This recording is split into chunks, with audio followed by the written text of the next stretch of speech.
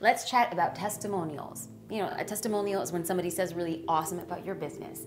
Testimonials are the most incredible way to market your business, but getting them isn't always easy. At least it wasn't easy for me until I created a systematic approach for asking for them. And I learned how to ask for testimonials without sounding awkward or desperate. So let's chat about how you can do the same. I have to take a little bit of a note though. When you're providing an awesome product or service, your dream customer, they're gonna wanna give you testimonials. You're not gonna have to ask for them. They will be professing their love for you from the rooftops. When I first started my photography business, my clients would often email or they would text me after a shoot saying how much fun they had, how much they loved their photos, and how excited they were to work with me. I would respond back to them and then I'd ask, hey, are you okay if I share the words you just shared with me on my website? Everyone said yes. I didn't have to ask for it. It was just in the transfer of the conversation. And then I said, can I use this? 10 out of 10, 100 out of 100, 1,000 out of 1,000 people always said yes. Why? It was easy for them and they already said it. Now let's talk about another way to get testimonials if you happen to be working with clients face-to-face.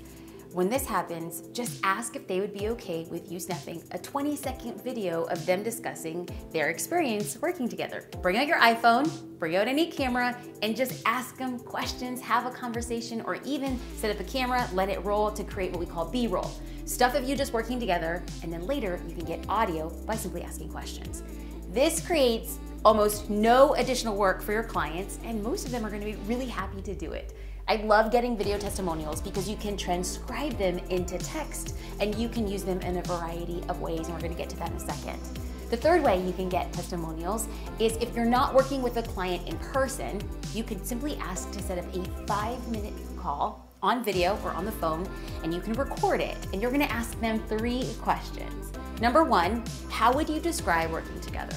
Number 2, what was your favorite part of us working together? And number 3, why did you choose to work with me? These 3 tips are relatively easy to use, so let me know how it goes when you start using those testimonials and when you start asking those 3 questions.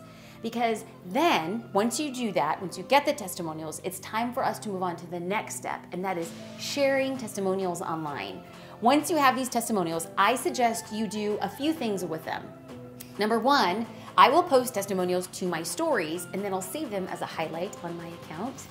Number 2, I will then take the text from the testimonial and turn it into a caption that I can use on Facebook, LinkedIn, Instagram, or I can add the text or the video straight to my website.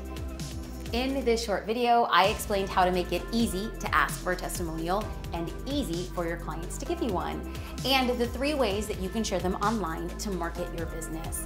Before I end this video, I wanted to ask, what is the nicest thing somebody has said about your business? I want to use this as an opportunity to use the comments as a guilt-free brag fest. I'd love to learn more about your business by way of what other people said.